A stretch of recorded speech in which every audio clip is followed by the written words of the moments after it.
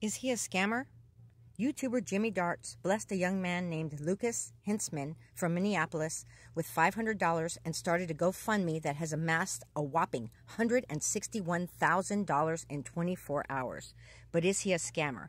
Lucas told Jimmy he was homeless and has lived on the streets, stays at friends' couches from time to time, and his relatives are dead or on drugs. But I got a tip. It said, looks like this kid's a scammer.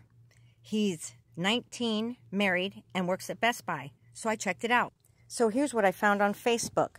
It looks like there is a young man with the exact same name, Lucas Hintzman, spelled exactly the same as the GoFundMe. And sure enough, he's married. This is his wife. And they are from Minneapolis, Minnesota. She works at Starbucks. Here's a little more information about her. There are a couple photos, too. What do you guys think? Is it the same guy? Let me know in the comments.